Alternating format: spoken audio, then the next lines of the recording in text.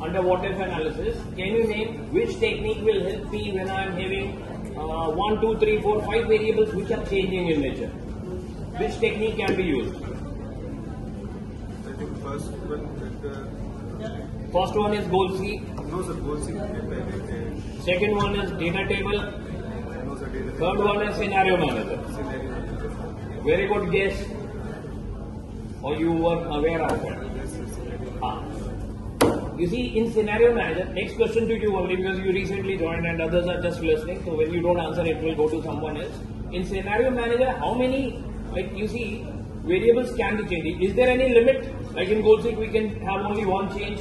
Yes sir. In data table, you can have how many changes? 1 or 2?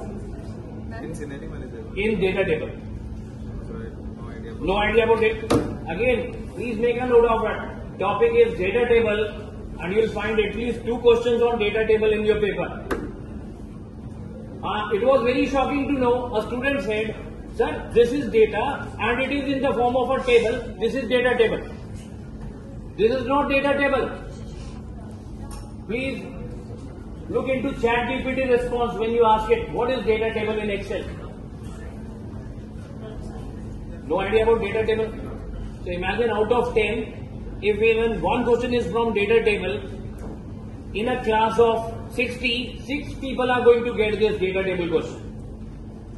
And if the best people in team don't know it, those 6 people are going to have their reappear. So please work on it. Whatever is your tough area, grey zone, work on it before 14. Let me go to the next person. Do you know something on data table? Very good. What is it?